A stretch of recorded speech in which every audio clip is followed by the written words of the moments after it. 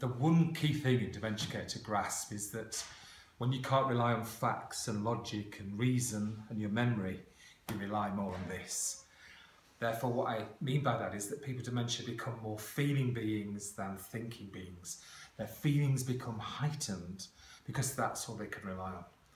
And the butterfly approach here at St Joseph's is about saying, well, if people's feelings are heightened, we need to create a model of care, we need to create an environment, we need to create a staff approach that's more about feelings.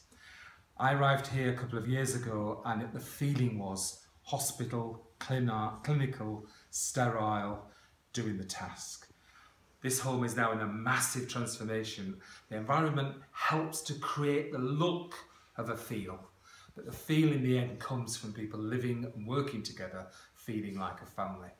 And what I've found today walking around and talking to the staff is they're saying it was hard, we went through a pain barrier, it was hard for families to adjust to move away from the institution, but people are starting to now feel that their households are their home, whether they work here, whether they live here, or whether they visit someone. It's the feeling of we can all be together.